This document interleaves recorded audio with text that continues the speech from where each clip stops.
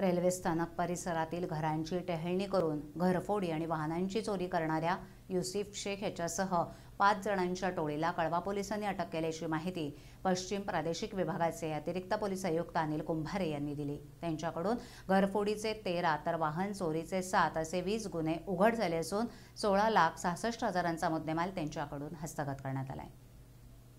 वरिष्ठ पोलीस निरीक्षक शेखर बागडे यांच्या मार्गदर्शनाखाली कळवा पोलिसांची नियोजनबद्ध गस्त आणि नाकेबंदी सुरू असताना एका रिक्षात काही संशयित वावरताना आढळून आले होते। त्यांना ताब्यात घेतल्यानंतर ते रेकॉर्डवरील गुन्हेगार असल्याची बाब उघड झाली। यामध्ये युसुफ शेख याच्यासह पंकज मौर्या, आकाश गाडगे, आकाश विश्वकर्मा, सुभाष यादव या 5 आरोपींचा समावेश होता। त्यांच्याकडून कळव्यातील घरफोडीचे 11 गुन्हे, वाहन चोरीचे 3, मुंब्रा येथील घरफोडीचे 2 तर नौपाड्यातील वाहन चोरीचे 2 आणि नारपोलीतील वाहन चोरीचा 1 अशा 20 गुन्ह्यातील सुमारे 16.5 लाखांचा मुद्देमाल हस्तगत करण्यात आल्याची माहिती पोलिसांनी दिली। कळवा पोलीस ठाण्याच्या परिसरात गेले काही दिवस घरफोडी आणि वाहन चोरी घडत असल्यानं पोलिसांनी नाकाबंदी सुरू केली होती। तेव्हा वाहनांची तपासणीमध्ये या संशयितांना ताब्यात घेतल्यानंतर ही टोळी पोलिसांच्या हाती लागली।